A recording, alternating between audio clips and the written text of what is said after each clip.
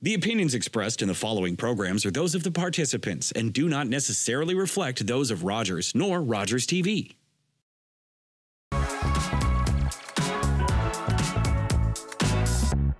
Welcome to Modern Business, the show that bridges the gap between viewer and entrepreneur. I'm your host, Taylor Bursey, and today we are joined by Matthew Mahorn of Gangster Cheese. Welcome to the show. Thanks for having me. Appreciate it. I'm glad you're here. Tell us, what is Gangster Cheese?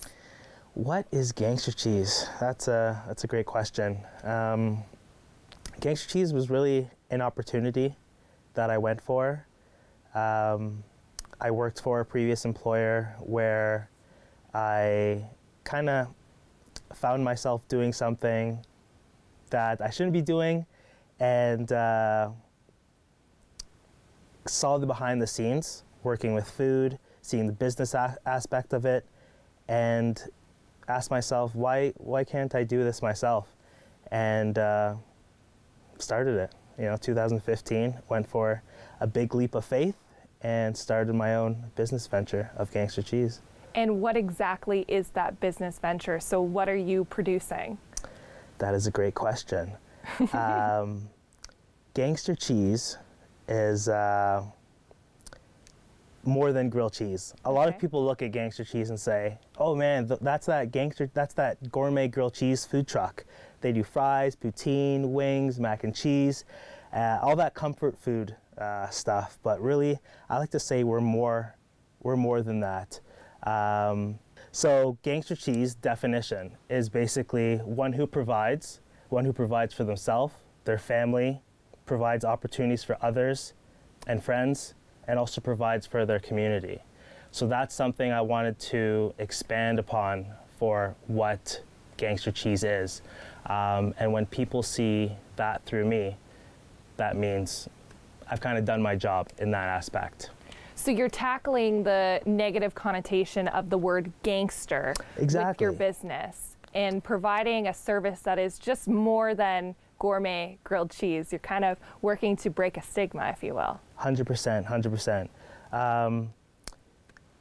Having people look at, especially people that I can relate to, seeing kids that look like me, growing up in a place like Whitby, there's not a lot of young Black entrepreneurs that, at least during my time growing up, I never got to see a lot of people looking like me that I could say, hey, that person looks like me. I could do that when I'm older.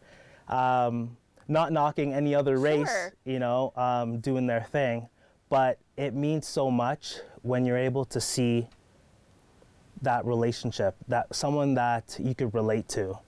And when young kids see that, it means the world, that they have some steps to follow. Now having 3 kids of my own, it means the world to me to leave a legacy, leave those footsteps that they could follow, and yeah. Do you find that it's a pressure situation to be in for yourself? You're trying to make your business and make it successful while also trying to be a role model and a pillar for, combating the stigma of being a gangster, if you will. Is that tough? It's extremely tough. Let's go back to my elementary school days, where a lot of kids used to call me, dude, you're so white, you know what I mean? How do you not know all these rap songs? Or why aren't you the greatest at basketball? Or, why do you talk like that? Now, my parents are Jamaican. So when they came to this country, Canada, they had to change a lot of things about themselves so that they can kind of fit in, and especially with jobs, whatnot, they were able to make that process a bit easier. Drop the accent, drop certain things that they brought from back home with them. So when kids said those things to me, I'm fine with those. But it's the other kids that aren't as strong who, when they hear these things, oh, why don't you know this rap song? Why do you wear your pants up? Why do you talk proper English? Why are you smart? You know what I mean?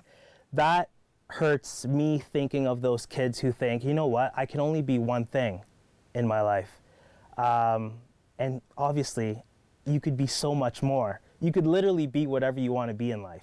I know that's a little cliche, but whatever you set your mind to, you can go out and get that. You know what I mean? Whatever you want in life, you could literally go and get if you set your mind to it. And I want to be that anchor to those kids to say, okay, that guy isn't acting like that stereotypical gangster. He's not acting like that stereotypical black male where he could only be X, Y, and Z. He could be the whole alphabet if he wants to be, and so much more. So that's my main goal and opportunity that I'm using with Gangster Cheese. And I think it's incredible because you're not only looking at bettering yourself, creating a legacy for your children, and creating a sustainable business, you're looking at this as an opportunity to rewrite a narrative and to help others achieve goals that maybe they didn't know that they wanted to have. And then they see somebody like you and go, okay, wait, if he can do it, perhaps I can do it too. Exactly. And I don't think people realize how significant that is until they see somebody who has that for them, right? You know, you see that person that you go, oh, I could be like them. And then you get everybody else who's trying to be that quote role model as well. I think that's incredible. So let's talk a little bit about how Gangster Cheese has actually come to life. So originally you started as a food truck going to different festivals and events? Yeah. And even before the food truck, you could even back up. I started off with a flat top, spatula, and a warmer. And actually Port Perry, working with Jack and Sherry at Old Flame, they were one of the first people who believed in me or gave me a chance actually in a commercial setting. I did a lot of cheese pairings there where we'd use different types of cheese in grilled cheese and pairing them with beer and whatnot, or different styles of drinks. And we'd feed the entire brewery and whatnot and do special events. And prior to that, to Jack giving me that opportunity, I'd call up my friends, because now I'm at the time of my life where some of my friends are starting to get married, open houses, like you know, when their first houses that they've bought, where I would literally, hey, do you want me to come and cater your housewarming? I'll bring my food and whatnot. Let me showcase my skills. Exactly. I wouldn't charge them anything. I'd just say, you know what, let me bring my food, let me bring my flat top and cook for them. And everyone's having a good time. The food kind of spoke for itself. Everyone loved it.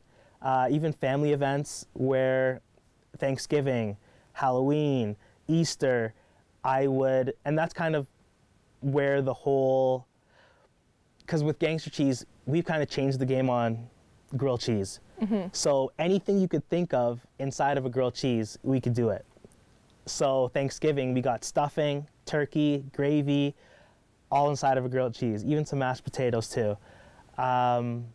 We could do a taco grilled cheese, any type of, you know, for Cinco de Mayo, or anything you could think of inside of a grilled cheese, we could do it. So yeah, I just work with the people I knew to bring my business to kind of get the word out. And that's kind of how it caught fire, having a great friend base where they kind of spread the word. And then, of course, working with great breweries as well, such as Old Flame, Town Brewery, Market Brewery, lots of good ones. So originally you were taking your flat top to these breweries and to these events where your families and friends would open the doors to you. Then take us to the moment where you decided, I'm going to create a food truck and start traveling with this. How did you know how to do that? Previous employer, great employer I used to work with, Smokes Butinery, Ryan Smolkin, who runs that out of Ajax. I was doing a bit of HR operations for them and found myself doing put it this way, long story short, I was running a restaurant and a food truck downtown Toronto. Growing up, I've always been in a food setting. Worked at Denny's when I was 15 years old. I lived in Alberta for 2 years working at a small restaurant out there. Always had my hands in food, even from a young age, probably 10 years old. I love to eat. You probably can tell, but I love eating large amounts of food. I love eating in general. And I was always in the kitchen with my mom. And her teaching me basic kitchen skills and recipes are things that I've incorporated to recipes I have today on the truck. And yeah, I kind of used all those things that I used in the past to, you know what, let's do this food truck and bring it Canada-wide, Ontario-wide, and eventually maybe bigger. So yeah, just using things that I learned from previous employers and learning the whole system. You know, HR is my background, so I kind of had that business aspect, administrative and whatnot, and then the food aspect, growing up around food. I kind of used that and put them together and said, yeah, let's do this. Okay. Yeah. So then you're learning through trial and error and previous experience. You have a food truck running. Then I believe some point in the journey, you transitioned into an actual restaurant for a while. Yeah. What was that jump like? That was a big wake-up call. Okay. It was a great experience. I love that restaurant so much, downtown Whitby. We were I feel like we were the spot to go to after the bars, all, you know, the young adults, bar hopping, a lot of the local pubs. You had Hop's House, who were directly across the street, Tap and Tankard. So we were open till around 3 a.m. So all the kids, young adults, would come to our establishment after to get that comfort food till the wee hours of the night. So what sparked that idea of the restaurant was having people, because we kind of blew up, especially in the Durham core, where people didn't always have the opportunity to find us at the Rib Fest, Food Truck Frenzies, or certain cash events, public events. So I wanted to establish a stationary location where people could just come to us and find us any time of the week. And thinking, oh man, if we could we do events like Boots and Hearts, Veld Music Festival, where we're feeding 5,000 people in 3 days. If we could do this, then a restaurant would be so easy. Well, you know what, Matt? On that note, let's take a quick break. And when we come back, we'll hear about Matt's attempt to open his restaurant.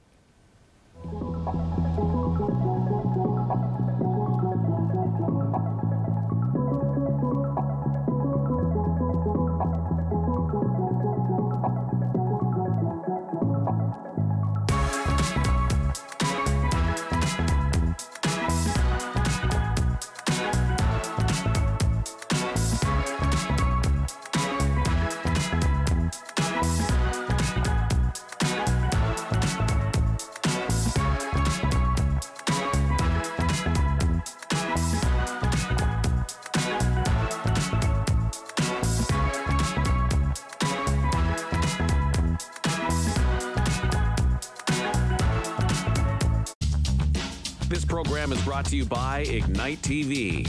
Now you're in command. Visit Rogers.com for more details.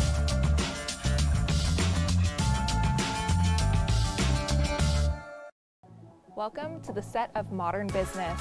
I'm your host, Taylor Bursey. And have you ever wondered what the story behind the business is? On this show, we'll be talking to young, up-and-coming entrepreneurs, market makers, and philanthropists, hearing the story behind their career journey and getting their trade tip. Join me exclusively on Rogers TV for Modern Business with Taylor Bursey.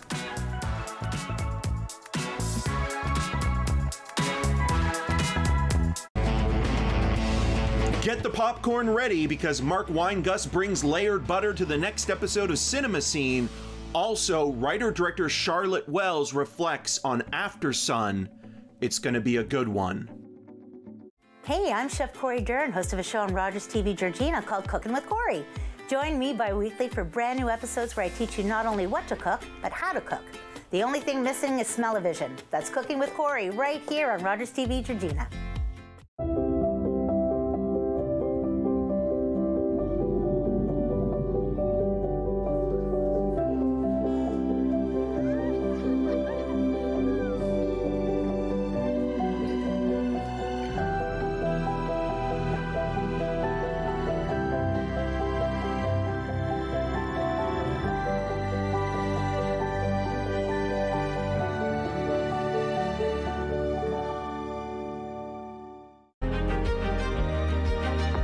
You're watching Rogers TV.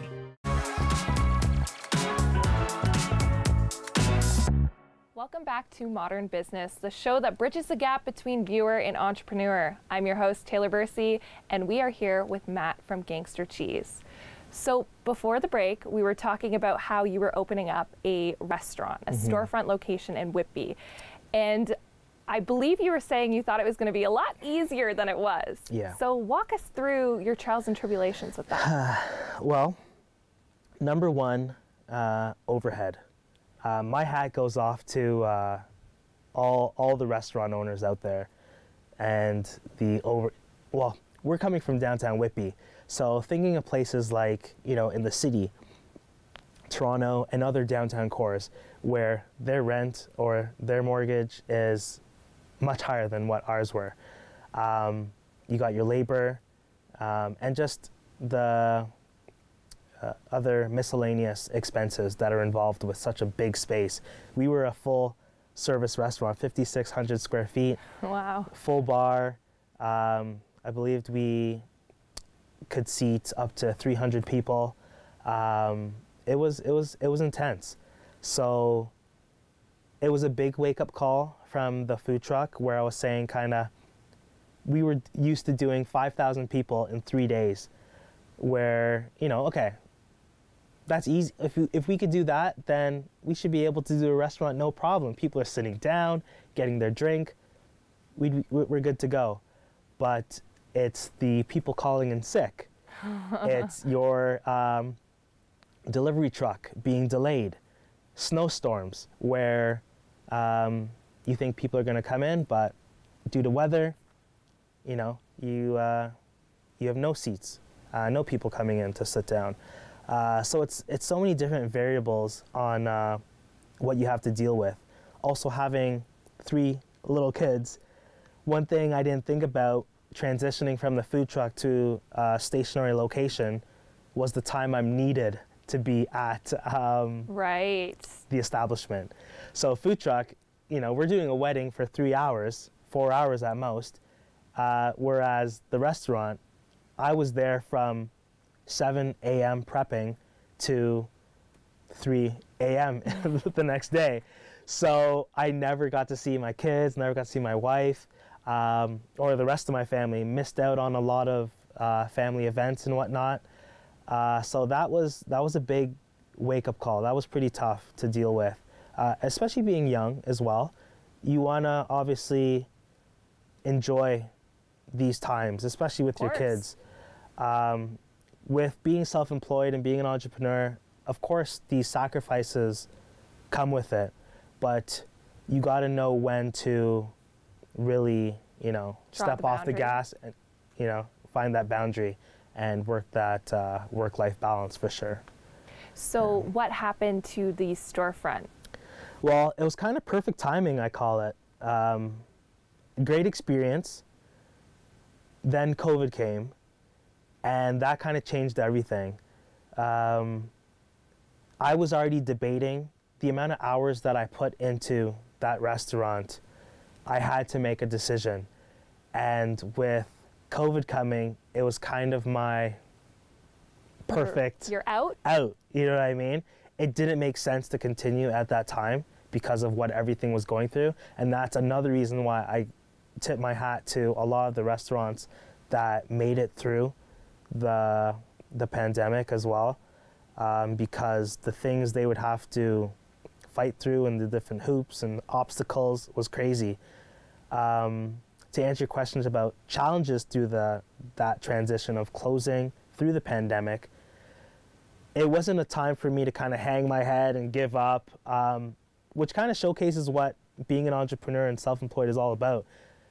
You have to have that resilience to keep going and find that that drive literally every day.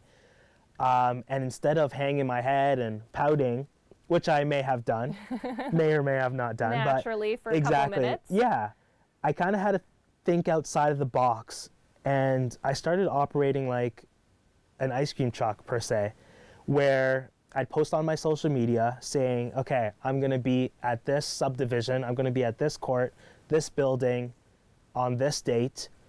If you'd like to order, give us a shout, shoot this number, and That's cool. yeah, we'll text you back with let us know when you want it, and we'll text you back that your order's ready. I didn't realize how viral that would have gone. And it's crazy because that caught on all across Ontario. Other food trucks started to do it. And I don't want to take credit for like other locations, but I came up with the idea of setting up food trucks at a mall. I won't name the mall, but literally, I think about a month later after I came up with the idea, there were food trucks at a mall. Okay. One mall, and then it caught fire. There are food trucks doing a stationary kind of corral. Not the Oshawa Corral. I don't want to say that. You're not taking credit for that Yeah, one. no. They were already established. They're doing their thing. I love going to them as well. But specifically malls, there'd be at least 10 trucks set up in the parking lot where people were able to come and get their food. So that was kind of how I navigated through the pandemic, just thinking outside of the box and how could I get people to find me safely as well through that time. That's very unique and definitely a great marketing tool to use your social media to kind of fuel your business, especially during a transitional time like that, because you're right, you alluded to it. You could have hung your head and said, oh, I can't believe it didn't work. I thought it was going to be amazing. It wasn't right for me. It doesn't seem like you did that. It seems like you took a second, took a deep breath and went, okay, let's go back to my roots. Let's figure out how I can do this.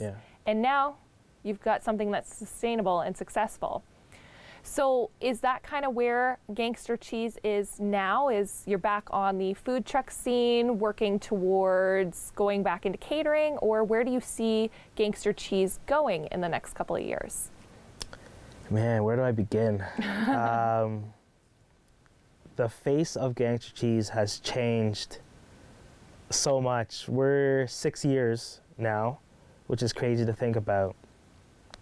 And where we are now,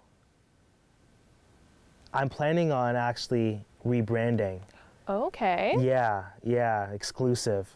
So we've always been known as, the core items, grilled cheese, the fries, the poutine, mac and cheese. But now that we've, come to this success per se, we've started doing plated weddings. Okay. Where people have requested us to do more than our core items. Obviously we're a food truck, we have a full kitchen, we're able to do whatever the client pretty much asks us to do. So now a lot of the cooks that we work with, that are part of the team, they're able to showcase what they're able to do. We got Jamaican, Chilean, Mexican, Indian. We could do whatever the client pretty much asked us to. Exactly. So for us to expand out of what we've done for so long into a new group of catering, it's pretty cool. So I can't wait to show the people what we have coming. We have we have a few different business ventures that we're seeping into. So I'm excited to showcase those very soon. That's incredible. Yeah. So people who want to follow you to see those ventures, I'm assuming social media is kind of where you spill your news, if you will. Yeah. So where can they find you? Gangstercheese.ca, number one. We're on Instagram, Facebook. Any type of updates we have, we'll definitely post on our Facebook or Instagram. Instagram's probably our biggest medium right now. And it's Gangster Cheese on social media? Yes. That's your handle? Gangster Cheese. All right. Yeah. Just want to make sure that people know where to go Yeah. to follow your journey, because Yeah. it seems that Gangster Cheese might be moving into a new exciting direction, and we're definitely going to want to follow along. Yes. So when it comes to you being heavily involved in the cooking at your food truck, when you were going to the family and friends events, and then opening a restaurant, you've said that your background is HR, business, running food trucks for Smoke Poutineery. How did you know how to cook grilled cheese and how to do it safely and follow all the guidelines? What was that like? Yeah. Well, back when I was 15 years old, in regards to making grilled cheese, what makes gangster cheese gangster per se in regarding to food is that we do our cheese on the outside of the grilled cheese, which not too many people do or know how to do. And for some reason, when I was 15 years old doing that, that's how I made my break meal every day. Okay. Yeah. I couldn't tell you why I used to put the cheese on the outside. It's just the way I liked it. I liked the way the crunch. Each bite I took, I love that. And then meeting my wife in 2015, she really likes grilled cheese. You know, that was definitely a staple meal of ours. We'd eat it breakfast, lunch, and dinner.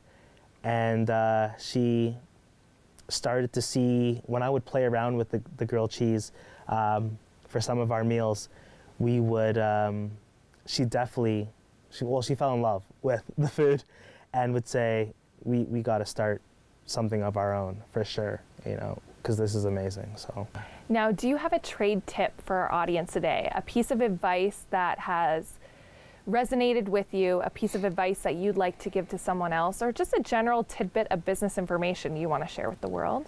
Man, I have so many. Okay, here we go.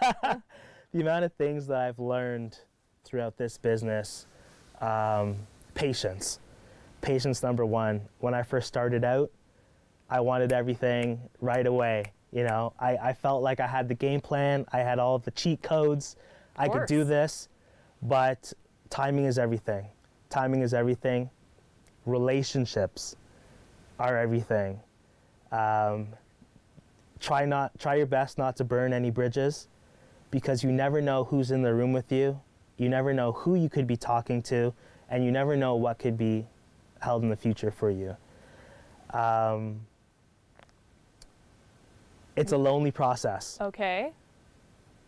It's extremely lonely at times because no one else knows what you're capable of as much as you do.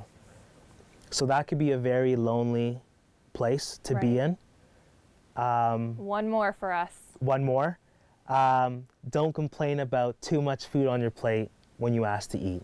I love that. Yeah. And on that note, we are going to wrap up this edition of Modern Business. Matt, thank you so much for joining us. Thanks so much for having me. Continue to work to break the stigma of being a gangster. Amen. And rewrite it. And we'll be following your journey. So check them out on gangstercheese.ca, Gangster Cheese on socials. I'm your host, Taylor Bursey, and we'll talk to you next time.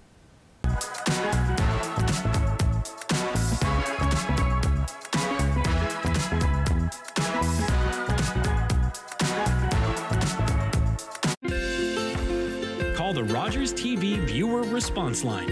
Email us or connect with us on social media.